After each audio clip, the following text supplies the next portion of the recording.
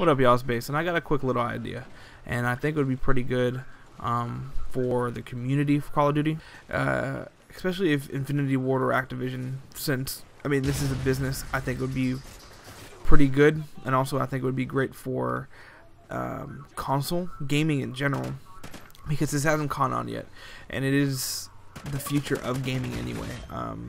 I always say that PC gaming is ahead of its time as far as trends and so on and so forth, and it's only going to be a matter of time before console gaming gets onto it, especially with the newer consoles coming out.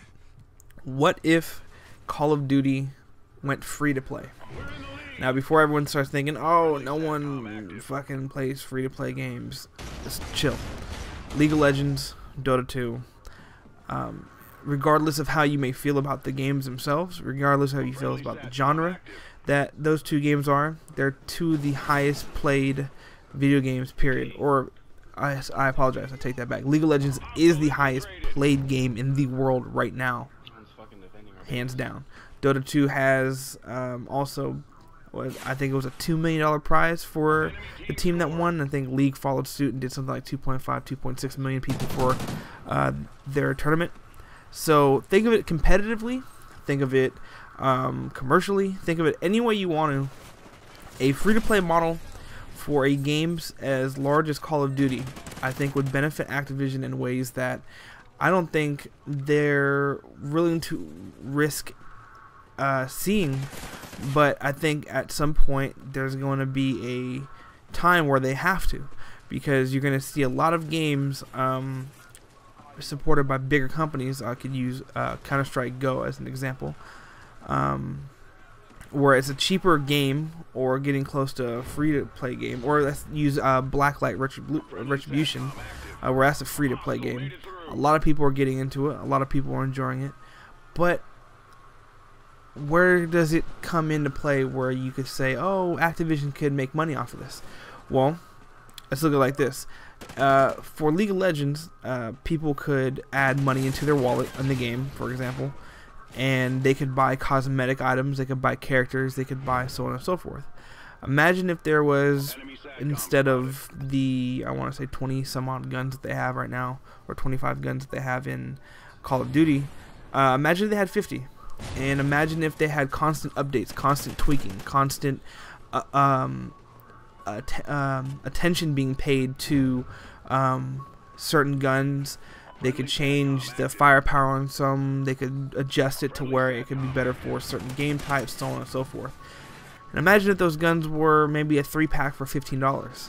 Imagine if you could fully customize your character at the beginning of the game just by paying $10, and then you could change the armor look, just basically all the cosmetics to it. And before people say, oh, no one paid for that, again, the highest played game in the world solely survives off of cosmetic microtransactions, and that's what it would be. It'd be a series of microtransactions. You could release, say for example, a similar version of what this is right now for Ghost, because let's be honest, Ghost does have a more competitive feel. Instead of you getting 100 kill streaks, those 27, 28 kill streaks that you're seeing, the KEM kill streaks that you're seeing are very, very hard to get for just the average player, and it's very rewarding.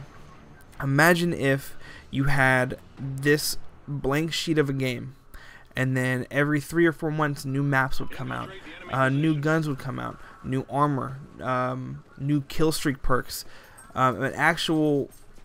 a full progression system in terms of not having to rush playing your game within a year before the next Call of Duty comes out. It's all going to be based off of this model. Now, before people say, well, it can't be done, well, let's look at it like this. Firmware updates, software updates, they could be any size at this point. We're not held back by technology now. Everyone that has internet has at least Comcast, AT&T. I don't think there's very many people that have dial-up left. But it could be done. It could be changed. There could be content updates, patch updates that could go and stretch into the 1 or 2 gigabyte download, and that could just be 100% content.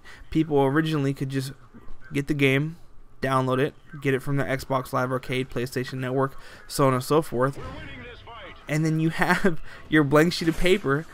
What if you don't, say, put like this, some people really just want to snipe, right?